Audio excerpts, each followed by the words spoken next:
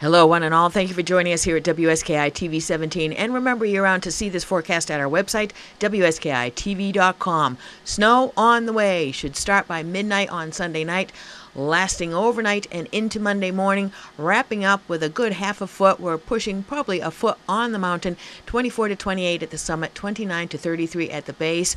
Great to have this good start to the winter. Tuesday, partly to mostly cloudy skies with lingering flurries. 17 to 21 at the top, 27 to 31 at the base, and we'll see those west-northwest winds chase the clouds out of there. A few more flurries in the forecast for Wednesday and Thursday, and the temperatures will take a dive later on this week. 26 for a high at the base on Wednesday, 12 at the top.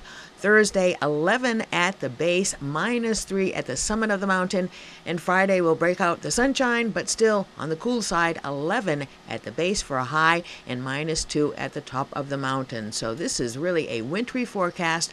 Do expect to get a good dose of powder overnight and into Monday. So we expect to have powder as the conditions we're looking at first thing in the morning, but we're starting off the trail conditions with birchwood interiors on the Sunday night, saying 37 trails and trail sections will be open for skiing and riding on Monday, 16 to be groomed overnight, and 4 lifts in operation. Hopefully, winds and weather permitting, they'll groom up the Landing, Birches, Laurel Winters, Upper Gage, Hayburner, Kings, Candyside, Skidder, and Tote tonight, and they'll continue to blow snow over on Whiffletree, hoping to get that going by the weekend.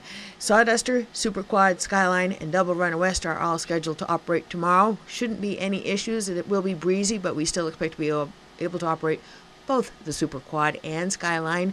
And maybe more skiing will be opening at the Outdoor Center with a little bit more snow. They should be able to open up considerably more terrain, but there is some already available. If you're antsy to get out there, they did in fact groom because they were open on the weekend. If you want to get your snowmobile ready to go, you can register it any day at the Pines Market. They're open every single day of the year. Great practical and fun holiday gifts for pets and their owners are available at Country Mutt in downtown Kingfield. If you haven't stopped in, make sure you do. And if you want to get your pet dolled up for Christmas, their grooming salon is available by appointment.